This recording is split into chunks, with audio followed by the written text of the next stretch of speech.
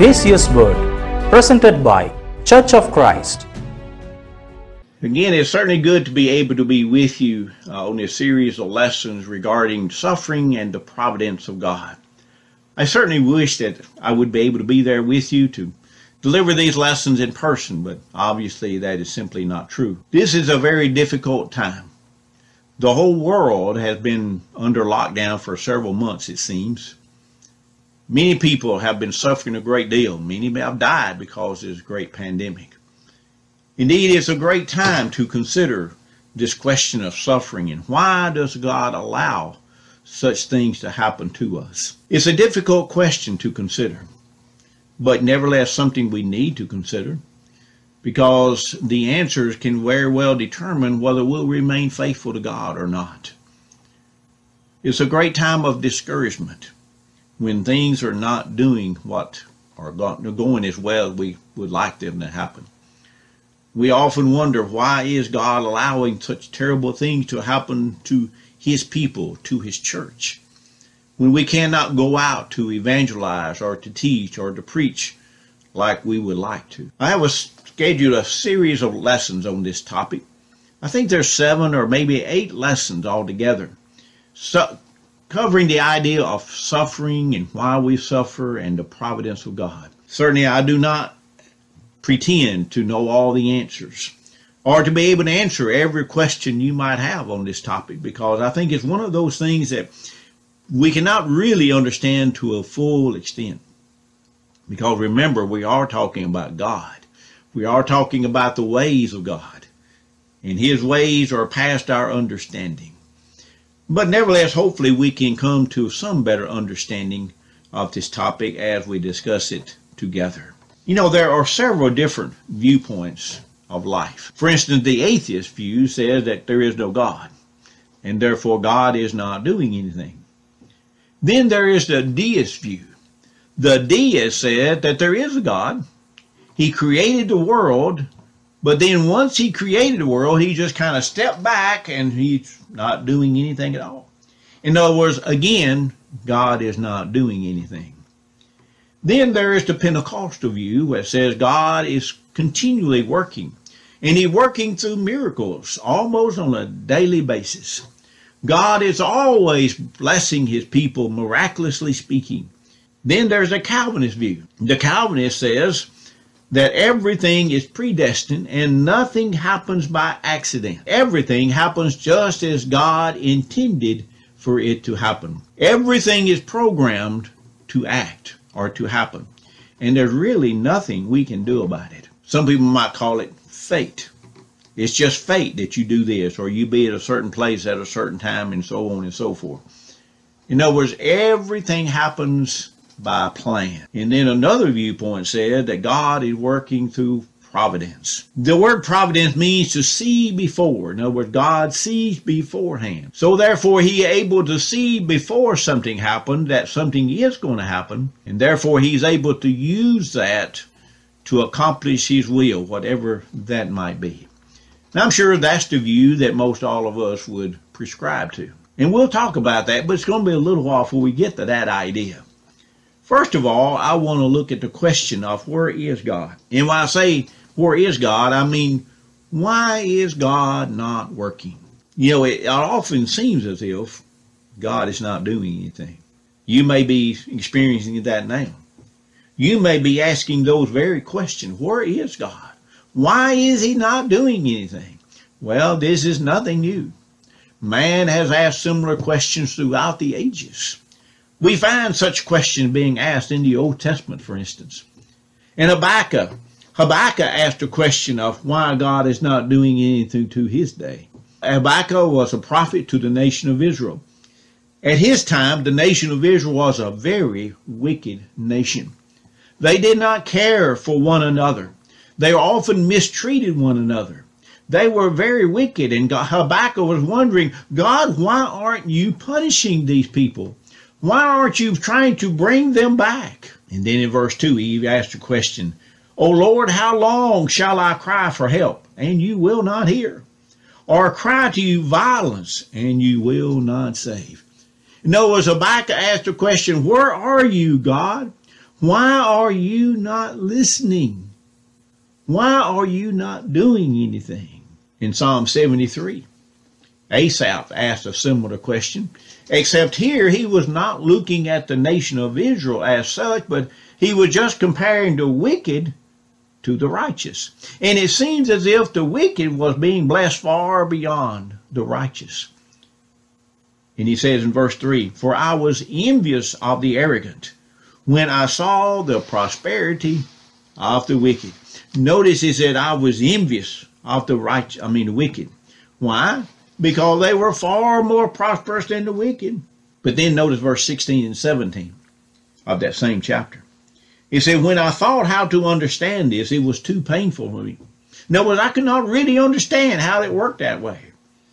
"Until I went into the sanctuary of God, then I understood their end." You see, it doesn't make sense until we understand the full story, the whole long view of things, so to speak. You see, that's the problem that we have. We cannot understand the long view. We can only look at things from a very short-term view, from a momentary viewpoint. God, on the other hand, doesn't look at it that way. He has the long view of things. And that's one reason, at least, why things doesn't make sense to us, because we're looking at it from the wrong viewpoint. Psalm 44 is a lament psalm. That means it's a psalm that expressing the great sorrow and the frustration and the sorrow of man, because here is a man who is suffering, and he is basically crying out to God. And so the author addresses the question of where is God in Psalm 44. Verses 1 through 8 praises God for his great miracles in the past. He talks about all the great things that God has done, how that God conquered Canaan and blessed his people and brought them into a great land. But then in verses 9 through 26, the psalmist wonders what happened, because you see, God is not doing that anymore. Where are the miracles that he had heard about in the past? Why could he not see God defending Israel in his day? He knew God could do that because he'd done it in the past, but he's not doing it anymore. Why is he not doing anything? Where is God? He even compares Israel as being sent to the slaughter. He pictures Israel as slaves being sold. He said other nations were laughing at Israel, and that Israel was an object of scorn and derision. And he even points out in verses 17 and 18 that what was happening was not the result of great sin. He even mentions their faithfulness, their commitment to God, their loyalty to God as their only true God. And I don't think the psalmist was trying to say that the people were perfect. They never did anything wrong, but he's just pointing out they were not living wickedly at this point in time. And even though they were not being really wicked, yet God was not blessing them. Why is that? Verse 23, he even used a picture of God sleeping. Verse 24, he asked, why is God hiding? Why is God not doing anything? Again, verse 24, he asked if God had forgotten his people. Now, he doesn't really answer those questions. But you see the situation. Here, even the long ago, you find ancient man asking some of the same questions that we're asking today. Why is God not doing anything? Where is God? Have you ever felt this way? I'm sure you have. I'm sure all of us at times have wondered, why is it that we're trying to live such righteous lives and yet seemingly always bad things happen to us? Indeed, God is often silent. Even when we look at the lives of great men of faith in the Bible, we find God is often silent. Think about Joseph, for instance. Now, we all know the story of Joseph, how that he was sold into slavery at a young age by his brothers, but eventually he was raised to become second in command over the whole nation of Egypt. Indeed, we look at that and think, oh, that's a great success story. That shows how God is going to bless his people and God is going to take care of us. But remember, for years, there seemed to be nothing happening. For years, it seems as if God was not doing anything. Because we don't know how long exactly Joseph, for instance, was serving in the house of Potiphar. Indications are at least anywhere from 5 to 10 years. And then he was put in prison for an unjust accusation, something he'd never done. And still, it seemed as if God was not doing anything. In other words, look at it from Joseph's standpoint as he was living this life. Not for just a year, or 2 years, or even 3 years, or even 5 years. For many years, he was being treated very unjustly. And it seems as if God was silent. God was not doing anything. You see, Joseph could not look at the long view because he didn't know how it was all going to turn out when he was living it. But nevertheless, he remained faithful to God. You see, many people turn away from God because they want material blessings and they want it now. Many turn away from God because they misunderstand what God's promises is. They think that God has promised, or at least he should have promised, health and prosperity to his followers. In other words, they falsely reason that God should bless his people in a very materialistic way. And if I'm being righteous, then God must bless me. If he doesn't bless me, then that means one of two things. Either I'm not righteous or God is not concerned with me. But of course, we know that does not always occur that way, does it? Because we know there are righteous people who does not seem to be blessed very much. In other words, many people falsely reason that God cannot do anything else other than bless his people. For instance, they falsely reason, God must bless his people. Now, why doesn't he bless his people? Well, one, either he's not able to do it. In other words, he's not all-powerful. Or second, he can bless his people, but he does not want to. If that's the case, then he's not all-loving.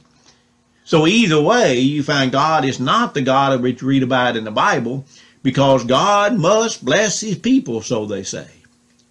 And if he doesn't, then that either means one of two things. He's not all-loving or he's not all-powerful. Well, how can we evaluate this idea? Well, first of all, we need to consider that this idea assumes ignorant man is qualified to pass judgment upon God's action. In other words, it assumes that we, in our very limited viewpoint, can judge God and his actions and judge them as being good or bad, righteous or unrighteous.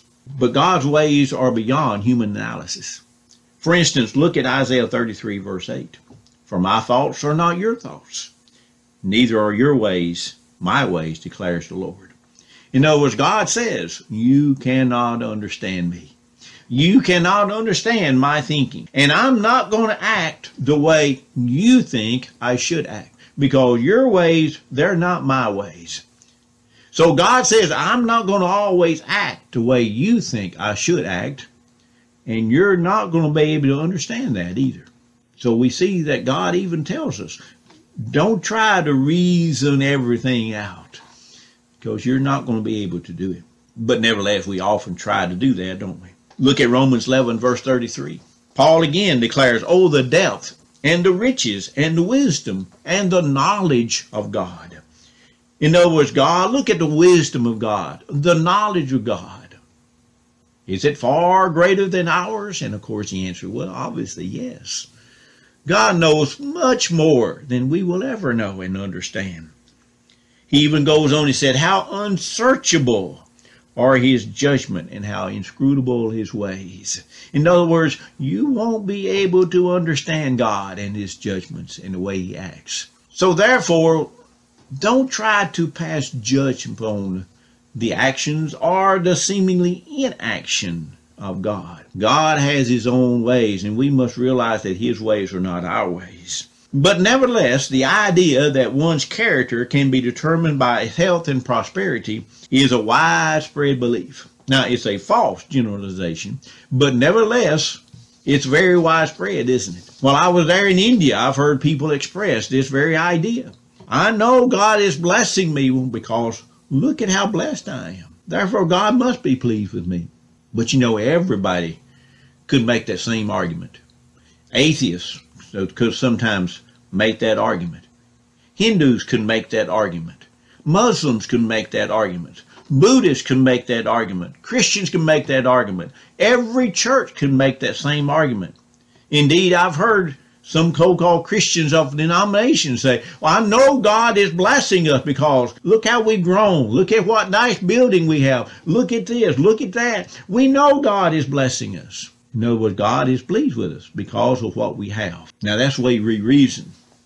But that's not always true, is it? Because if that was true, then we would have to conclude that many of the people of the Bible that are looked upon as being so righteous would be unrighteous. For instance, Joseph again. During the many years that Joseph was suffering as a slave and in prison, he could have easily judged that God had forgotten all about him. He could have very easily judged that God did not care for him because for several years, absolutely nothing happened. Job suffered a great deal. We know that. Now you look at Job and you would think, well, he must be suffering because of sin. Because again, we think good people are blessed, wicked people are punished.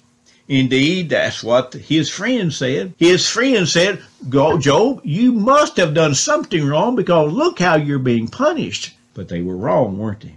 In Job's case, he was not being punished as a result of sin. He was actually being punished because he was so good. Because of his great righteousness. Satan picked him out to be a great test. So we see Job suffering because of his righteousness, not because of his wickedness. You see, that's the very opposite of what we would conclude.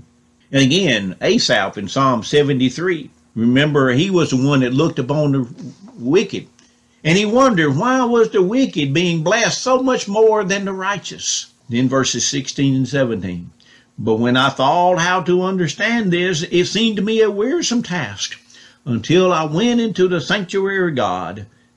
Then I understood their end. You see, again, you got to take the long view. Looking at it from just a very short-term view, a very momentary view, from our viewpoint, from a materialistic standpoint, it looks as if the wicked is enjoying life so much more than the wicked. But then you look at the end result. You look at what happens at the end, and you have a whole different story. Because at the end, God is going to make all things right. You see, godliness cannot always be judged by material blessings. This is one great statement that we need to really understand. Godliness cannot always be judged by material blessings. Jesus lived a life of poverty. Now we know Jesus was certainly very righteous. He even stated on more than one occasion, God said, "This is my beloved Son in whom I am well pleased." So Jesus lived a life of complete service to God. And yet he says he did not even have a place to lay his head. From a human standpoint, it would look like Jesus lived a life of complete failure. He had no blessings, materially speaking.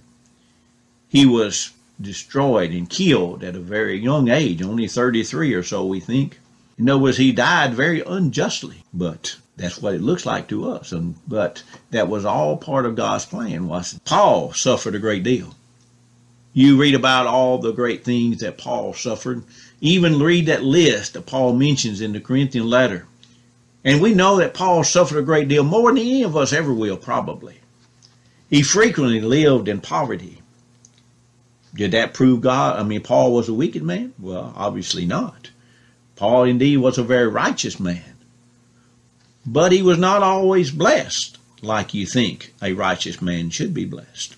Now, that doesn't mean God is always going to bless the wicked or that God is always going to punish the righteous, because the opposite is also true. God can and often does bless his people in a physical way that is consistent with his own will. And that's the key, in a way that is consistent with his own will. Now, we cannot always determine what that will is. Therefore, to us, it might not seem fair. but it's still consistent with the will of God. And in Philippians 2 in verse 27, we find that Epaphroditus, a co-worker of the Apostle Paul, was very sick. Paul said he was sick near death, but God had mercy on him. Now apparently there was no miracle involved here, but that God did bless him in such a way that he was able to recover from this very serious illness, whatever it might have been. But it does not mean that Christian will always recover. Because if God always blessed Christians in that way, then of course no Christian would ever die. Now we might like that to happen, but we know of course that doesn't happen. There's going to come a time, as in the case of every human being, when we're going to get sick or something going to happen to us and we're going to die. This life is not eternal. It's going to end in some way or the other. No matter how righteous you are, you're going to die. That's just a fact of life, isn't it? So just because you are a Christian doesn't mean God is going to always bless you so that you'll recover from some illness. God providentially directed ravens to provide Elijah with bread. 1 Kings 17, verses 4 and 6. You see, God took care of Elijah on that occasion. He made special provisions for Elijah. Jesus urged us to pray for our daily food. Apparently, Jesus believes that God makes special provisions for his people at times. So what God does sometimes bless his people in a special way. One's health or prosperity is not a reflection upon God's ability, his love, or his concern for us. And it certainly is not always a measure of one's righteousness. Just because I might be blessed more physically, materially than you are, does not mean that I'm more spiritual than you. And the same is true vice versa. Or the same is true for any case you might look at. You see, if it was a rule that spirituality always produced health and wealth, then think about some things that would have to happen. Okay, now let's assume this. Let's assume that spirituality always resulted in health and wealth. Then what would happen? Well, little children, we all believe would be the purest of all the people on the earth, well, obviously they would never get sick and die. Now, we know that doesn't happen. Little children sometimes get sick and they die. Sometimes for no reason that we can explain, but they still die. The wicked of the earth are sometimes more prosperous than the godly, and the righteous do not always outlive the wicked. We know wicked people who live very long lives, and righteous people who live very short lives. In other words, it doesn't always result that way. But think about it. If wealth always was the direct result of becoming a Christian, then why would people become Christians? Would not many people become Christians just so they could enjoy great wealth and prosperity? Well, I think so. Now, that's obviously not a very good reason to become a Christian, is it? But that's exactly the charge that God made to Job. You remember Satan went to God and says, why are men serving you? They're not serving you because they love you. They're not serving you because they really care for you or that they are loyal to you.